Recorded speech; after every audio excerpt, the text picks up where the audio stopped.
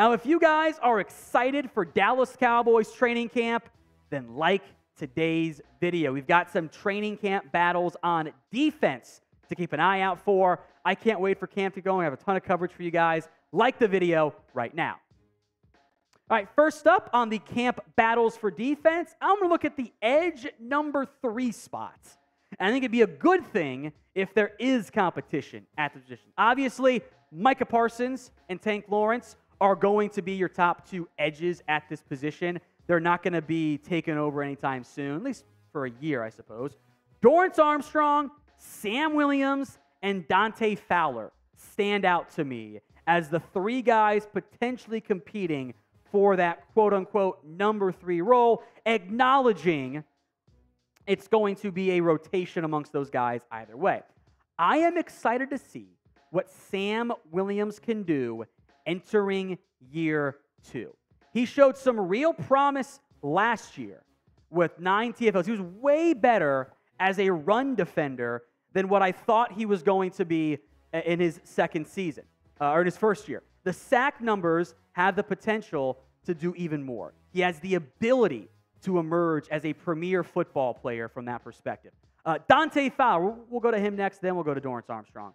Dante Fowler had 6 sacks last season. The problem is, much like him and Dorrance Armstrong, he did not have the most successful end-of-season stretch. He didn't emerge as a reliable piece, and frankly, in the playoff game against the 49ers, he did not have much of it. He only played a handful of snaps from that perspective. So I think Fowler is definitely 3rd on this list behind Sam Williams, and probably the favorite still, which is Dorrance Armstrong.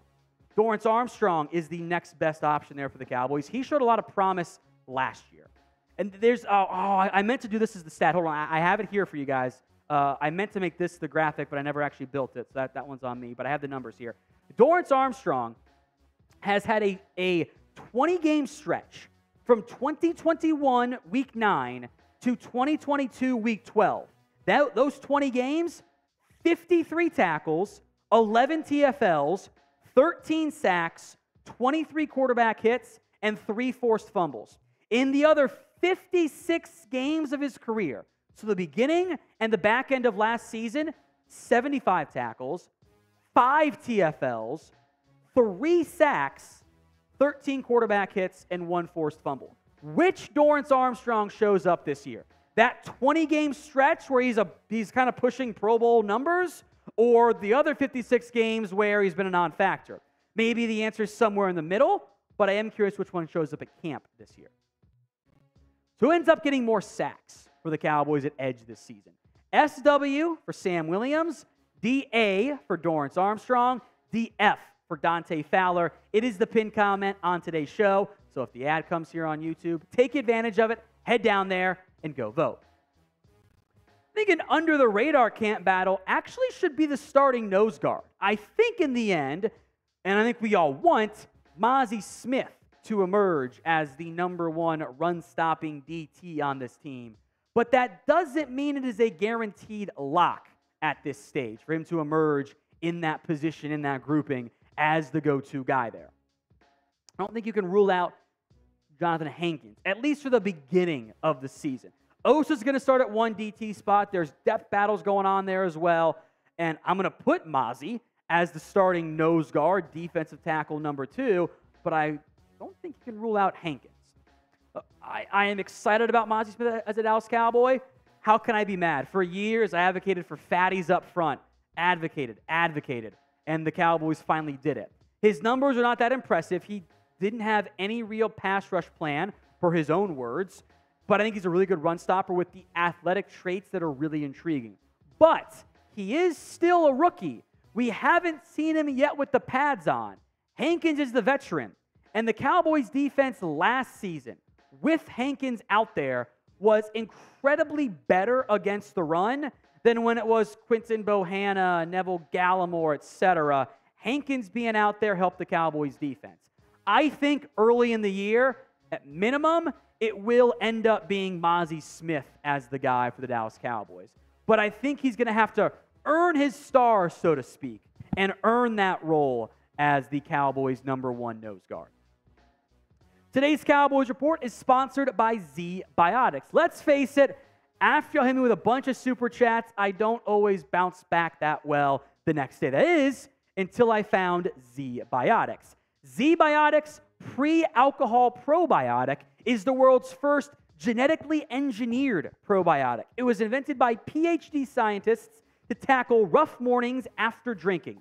Here's how it works. When you drink alcohol, alcohol gets converted into a toxic byproduct in the gut. It's this byproduct, not dehydration, that's to blame for your rough next day. Z-Biotics produces an enzyme to break this byproduct down. It's designed to work like your liver, but in your gut, where you need it the most. So drink Z-Biotics before drinking alcohol, drink responsibly, and get a good night's sleep to feel your best tomorrow. Z-Biotics actually comes in a case like this one. It's got 6 different bottles, all built like this one. It is the summer, after all, and I like that it's small and easy to transport. That way, wherever you're going, wherever you're out and about, you can bring it with you and set yourself up for success. So go to zbiotics.com/chatsports or scan the QR code on the screen right now to get 15% off your first order when you use code CHATSPORTS at checkout. You can also sign up for a subscription as well, so you can stay prepared no matter the time or occasion. Z-Biotics back with a 100% money-back guarantee, so if you're unsatisfied for any reason, they'll refund your money, no questions asked. That's zbiotics.com/chatsports, and use the code CHATSPORTS to check out for 15% off. Thank you to Z-Biotics for sponsoring today's video. Camp battle number 3, the linebacker room in general. Leighton Vander Esch is clearly one starter. I would bet a good amount of money that Damone Clark ends up being linebacker 2, but knock on wood, if that doesn't happen, if there are injuries, and just really who makes the team overall, a lot of uncertainty here. You got Clark, 3rd-round pick DeMarvion Overshown, Jabril Cox, Devin Harper. Isaiah Land, I think, has a chance to make the team. We'll see if that actually happens. He's a UDFA out of Florida A&M. Malik Jefferson, but we're going to focus in on those first 4 names I mentioned, beginning with Damone Clark. Clark, I'll be honest, I was wrong. I did not think that Damone Clark was going to be able to play this season. I did not think he was going to be, or last year, I didn't think he was going to be cleared in time. I thought the injury was going to take too long. I was wrong.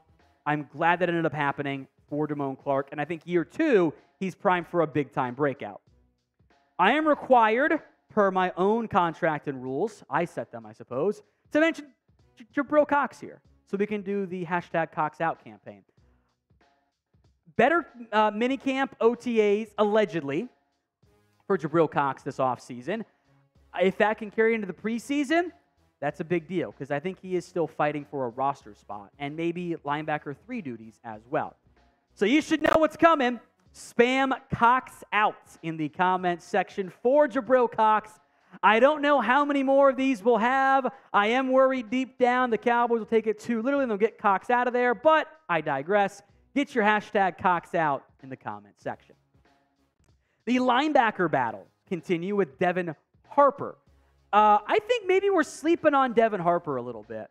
Now, the Cowboys lights him coming out of Oklahoma State. Didn't play much last year, missed some time due to injury as well. But he was not that far off draft pick-wise from some other recent success stories, such as we're all hyped about Deuce Vaughn, right? Yeah, Devin Harper went in the same range. We were all pumped with what we got out of Deron Bland. Harper, similar-ish range. Maybe, including myself, we're sleeping on him a little bit.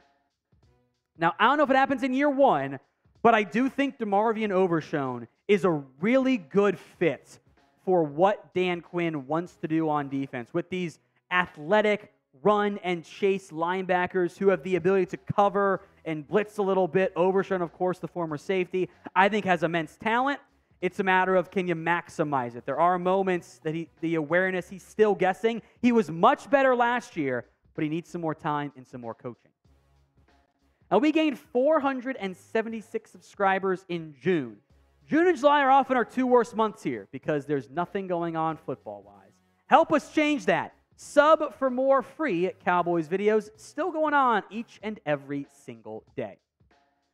Camp battle number 4, the nickel corner. I don't know how much of a battle is really going on here. I think this is Deron Bland's job to lose. And some will tell you, oh, you don't ever want to have your corner lose his job or a player lose his job due to injury. Kind of think that happened with Jordan Lewis, though. I think Deron Bland was so impressive.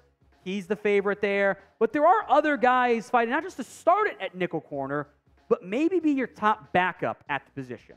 Let's start with the best one. That is Deron Bland, who, as a rookie, shockingly impressive. The completion percentage was a little bit high.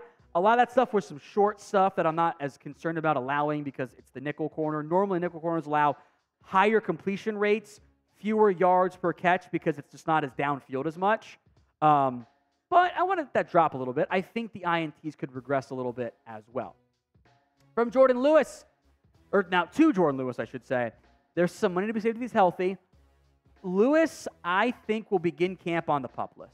I would be a little bit surprised if he was active week 1.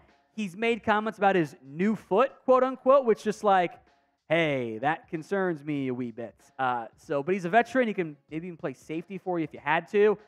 We'll see how training camp recovery rehab comes along. I'm also going to mention Israel Mukuamu here, who I liked him a lot more than most people, frankly, coming out of South Carolina. I had him graded out like 2 rounds higher, or at least a round and a half higher than I had Nahshon Wright graded. Got a chance finally last year and impressed against the Bucs in particular. The issue is it's a little bit trickier to find a way to get him playing time with what they're set up to do with the safety and cornerback depth that they have. He might just be your super sub at nickel, safety, outside corner, etc. And I do want to mention Kelvin Joseph as well. Bossman Fat is fighting for his life right now on the roster. He is in danger of being cut. The Cowboys, I know this pretty good, were really upset about the way he played last year. There is some frustration towards Kelvin Joseph. He did not grade out very well internally for the Cowboys among players. He was near the bottom, frankly. He's now at nickel corner. Maybe he can impress in camp and in the preseason. But overall, what is your confidence level in the Cowboys defense? Scale it from 1 to 10. 1 on the low end, 10 on the high end. Get those votes in right now. Finally, I will cheat again and just mention some other depth spots. You know, the defensive tackle spot. Who gets cut at corner? Actually, I have to start there. I'll go in the order that I laid out the script in. Who gets cut at corner? You have too many guys right now. Is it Joseph? Is it Nahshon Wright? Is it C.J. Goodwin? You're not going to keep all 3 of those guys, barring other injuries. That makes it significant from that perspective. The final defensive tackle spot, you're going to have Mozzie, Hankins, Osa. I think Junior Fehoko. I think Chauncey Golston makes it. Do you keep Golston over Neville Gallimore? Does Gallimore end up making this Cowboys team? And finally, can any UDFAs make the Cowboys roster? I don't mind Miles Brooks, but corner is a tough spot to make it there. Can Isaiah Land emerge? Can one of those UDFA edges, Tyus Wheat maybe? That'll be worth watching in camp this year.